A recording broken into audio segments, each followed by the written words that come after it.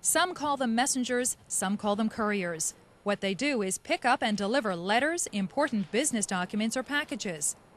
Even in an electronic age, the physical act of delivering something important is essential. Charlie.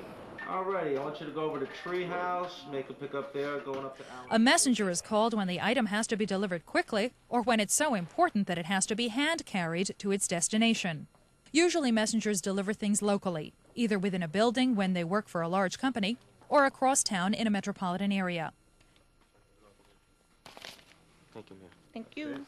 They get their orders by phone or radio and get moving.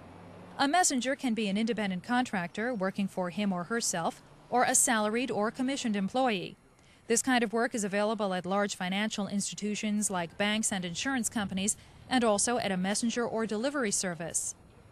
It's a job that requires efficiency and the ability to read addresses and find locations. As many messengers move on to other occupations, there's a steady stream of openings for courier work. Electronic transfer of materials will continue to cut into the need for messengers. But large documents, medical samples, and other materials still must get there the old-fashioned way. Many messengers work on foot or on their own bikes. You might also have to invest in gear such as a carrying bag. To be a motor messenger, you'll need a valid driver's license and sometimes your own vehicle. You'll need to make sure it's registered and inspected properly so you're ready for the road.